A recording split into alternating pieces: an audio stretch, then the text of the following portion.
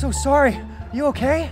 Let me just lie here a minute. Oh, I really do apologize for running into you like that, but I don't believe in accidents. Huh? My name is Trip Hopley, and I'm a missionary for the Church of Jesus Christ of Latter-day Saints. Well, Trip Hopley, I'm a rabbi. A rabbi is a mother, father, best friend, counselor, and spiritual anchor rolled into one ball of divine wisdom. You're an unmarried woman on the wrong side of 30 who spent her whole life in a temple. You are the one who's in trouble. Asher is my twin brother. Shalom, Mother. We've always had a bit of a rivalry. Losing the Berkowitzes was the last straw for Mother. She wants to discuss your congregant problem. I wouldn't call Asher a douchebag. Because that would be an insult to douchebags. I'm giving you 3 months to get your house in order and to get butts back in the seats on Shabbat. What? They cannot close Beshul. I know. It's the centerpiece of my congregant's spiritual lives. I'm sorry, Rabbi, but I have no intention of going back to Beth Shalom.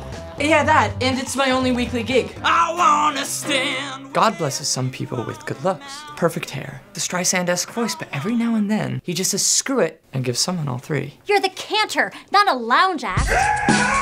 It's the music! It's not very pleasing to the ear. This is the main office. Once we get rid of all of this junk, it'll be a great space. We need congregants, and if we can't get Jews to fill the seats, we're just gonna have to go out and convert some people. What better person to teach us how to evangelize than a missionary from the fastest growing religion on earth?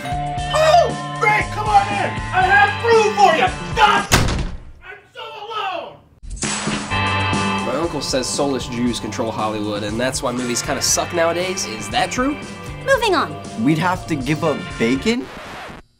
I love bacon.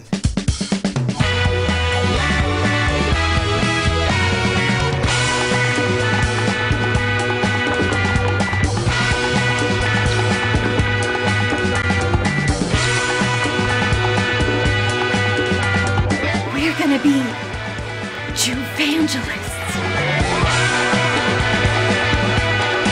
Trust me when I tell you, this is a community you want to be a part of.